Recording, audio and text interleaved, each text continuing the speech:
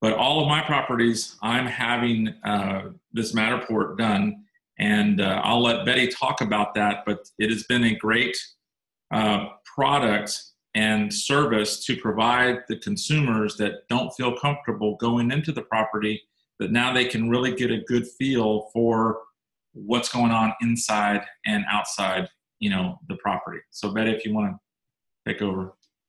Hi. Very good, James. You did that well. Prior to COVID, Matterport has been around for a number of years, and many other 3D dimensional photography, which we do multiple platforms, but nobody talked about it. It was a service that was available. It was a service that was an occasional, whether it was somebody that just wanted to try it because they never saw it, so we'd get a phone call, or it was held to be in a different level of buyer or seller for the agent, wanting it to be in a different level of property, I guess, meaning by the price point, or maybe where they wanted to be at as far as demonstrating. So our array of agents or homeowners that ordered Matterport prior to COVID is completely different than what it is today.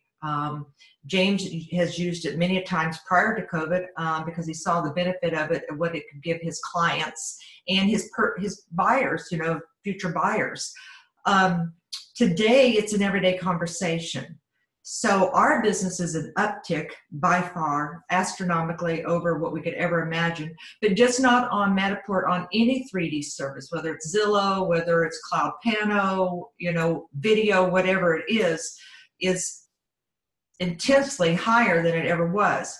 But we also, and I think I shared this with Ron earlier, a link, I have a builder that has changed his way of doing business because he doesn't have people any longer coming to the job sites or can't get out and about that are building custom homes.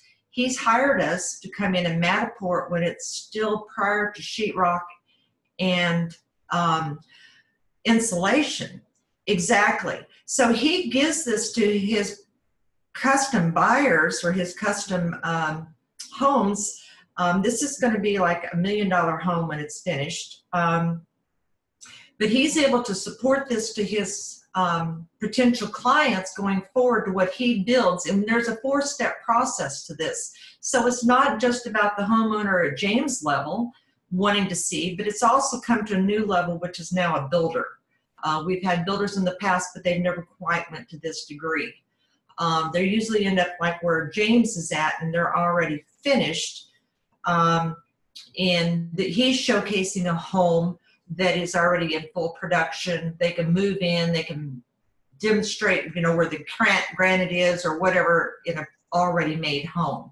So what we've noticed now that we're in COVID as opposed to prior COVID is a whole different language of what people are wanting for their 3D services, whether it's video, whether it's fly-in drone work, whatever it may be, is completely different than what it ever was 4 months ago, 5 months ago. So it's just a new technology that's taken, it's not new technology, it's just expanded to different areas. Betty, I really appreciate that. I agree. I think it's one of those things where I think it was really reserved as a nice to have pre-COVID, and you definitely saw it on the $1 million listings. But now you're seeing it across all different price points.